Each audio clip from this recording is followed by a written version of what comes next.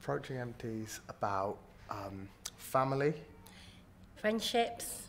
and power. Deceit, would you say? Well, there is a deceit in it. In everyday life, there is deceit, Yes. small lies and big lies. It's actually about people, it's about communities and recognisable characters. Decisions, the decisions that people make in their lives and the consequences of those decisions. Betrayal of friends. Gap between an older generation and a younger generation.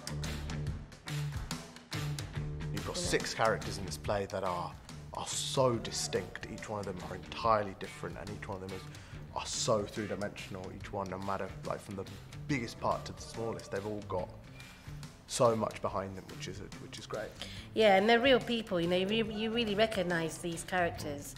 I think anybody that's watching this play is going to say, I know somebody like that.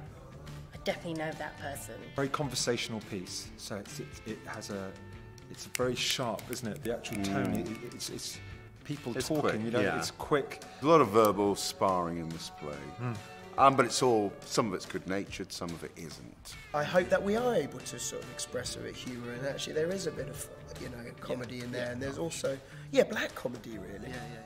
I felt that when I was reading it. I mean, the play could be classed as a dramedy, because there's quite a few light moments, but it gets quite dark as it goes along.